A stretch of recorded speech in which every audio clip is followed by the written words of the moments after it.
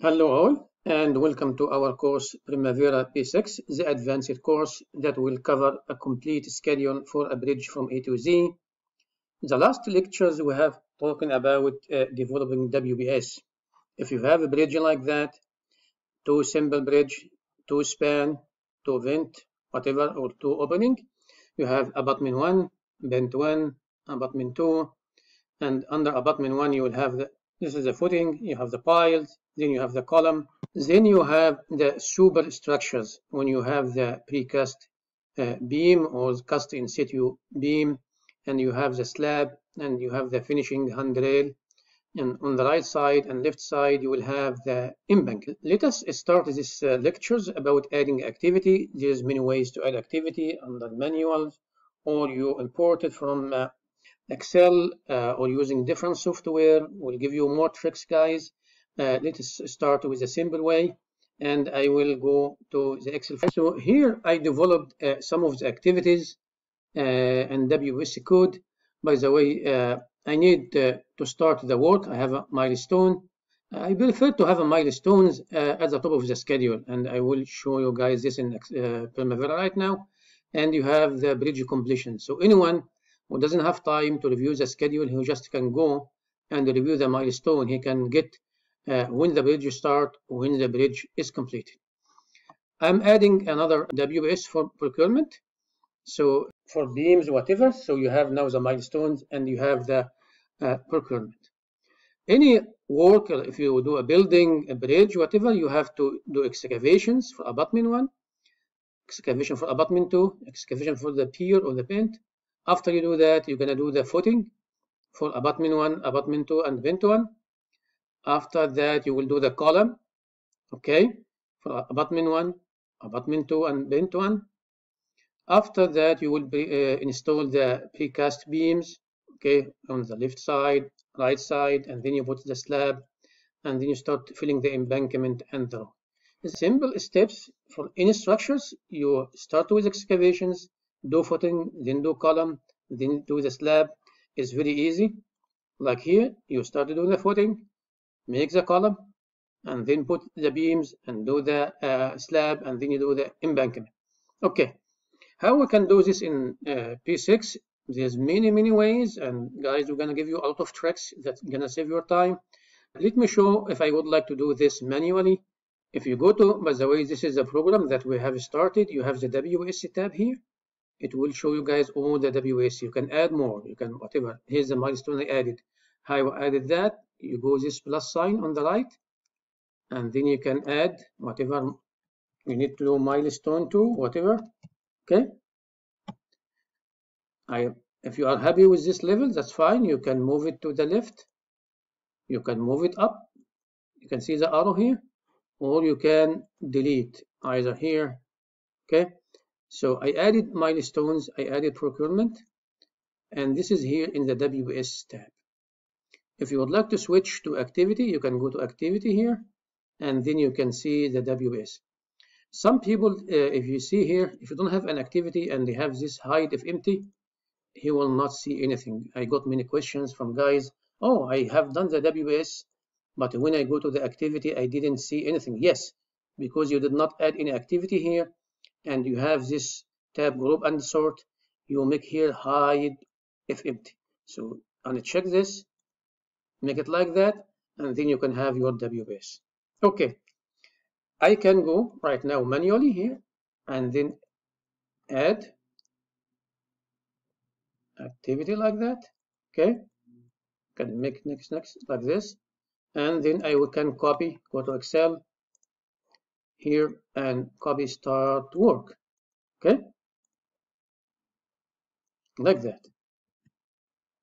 And then you can add another one, bridge completion. Okay, what can I do here? I can copy this, copy and paste like that, and then I will go to Excel. I will copy this bridge completion. Control C, go to Primavera, and then you make it like that. I can fill all of that one by one like this. And the other way is to export. I'm going to talk about it right now. Rather than you go and fill all of this Here, what you can do, you go File, Export, and it shows here Spreadsheet Excel. And then Next. I need only activity for now. Next. Then you highlight what project you would like to export, and then Next. Here's the important part. Okay, I have many layout, and I would like, you can see here, modify. I would like to have, by the way, the activity ID, and I don't need the WS name. I don't need that. I just need the ID, activity name. I don't need the start and finish now, but we'll need it in the future. This is by default. You cannot take it out. Activity status. Okay, and then I will make OK. Next. Then I will choose the place that I would like to have this, and I prefer to call it export, so that you will have your file when you export it from Primavera. Next, finish. So now you can see the export was successful. Let us now check, guys, this file, how it looks like.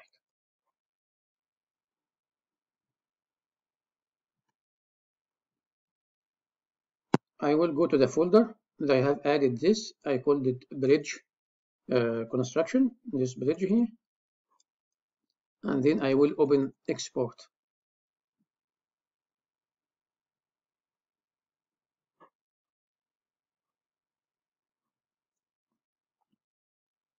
So you can see, guys, how the export looks like. Okay, you have activity ID, you have a status code, you have WS code, and you have activity name. Okay, I don't need the start and finish, all this stuff. The most important for me is this column, and this one. Okay, what I need, I would like to fill all of the information here. So if I have this in Excel like that, I can go and copy all of that, like what I did. Okay, I will go here and then paste. So you have all your activity. Okay, how can I fill the WBS here? It's very easy, like what I did. You go to Primavera, you go to WBS here, and you can Control A and then Control C or copy, and you go to the Excel, whatever I would like to put it anywhere, here or here, or because this is I will put it, by the way, here. Let's copy again, copy, and then paste. Cannot, okay, because this is a merged cell, put it here. So guys, you have all your WS code is here. Okay, what you will do, you will go and choose, by the way, this is procurement activity A16. I need to add it here into that one, and also I can make it, by the way, here also. But this is 6. Okay, excavations, you can see excavations. I need to have, by the way, this abutment one. It is A1, which is the project, and then 1.1. I can copy this, and then I will assign it, by the way, to the excavation, like that. So you can finish all of this. Okay, I just did it. I would like to save your time. So when you finish all of that, you have to go back to your Excel file that you already filled with all the informations. Okay, here, and you fill all of your WBS. Okay, and activity ID here, whatever, if you would like to change it, whatever, or you would like just to double click like that, you will fill all the activity ID. You can change the activity ID. So you have to fill all of that, fill this. Okay, so once you finish that and assign the WSC code, you have a file ready.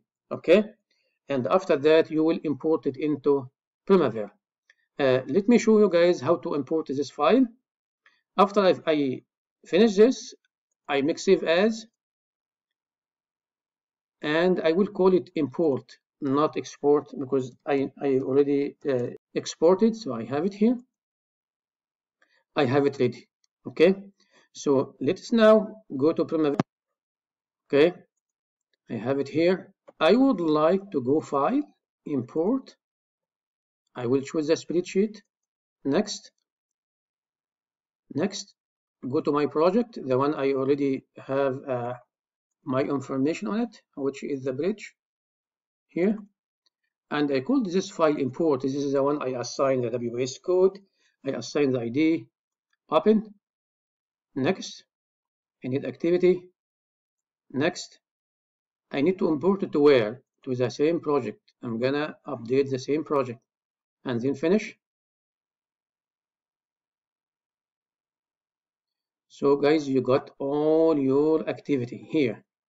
So it is very easy. Either you do it manually or you go export activities and then you fill the WBS, adding activity ID, and then you import it back. It's very easy, especially for big project. It is very, very easy and saving time. There's many tricks. I'm gonna add it in the future. I hope you like this lecture, guys. If you have any questions, let me know.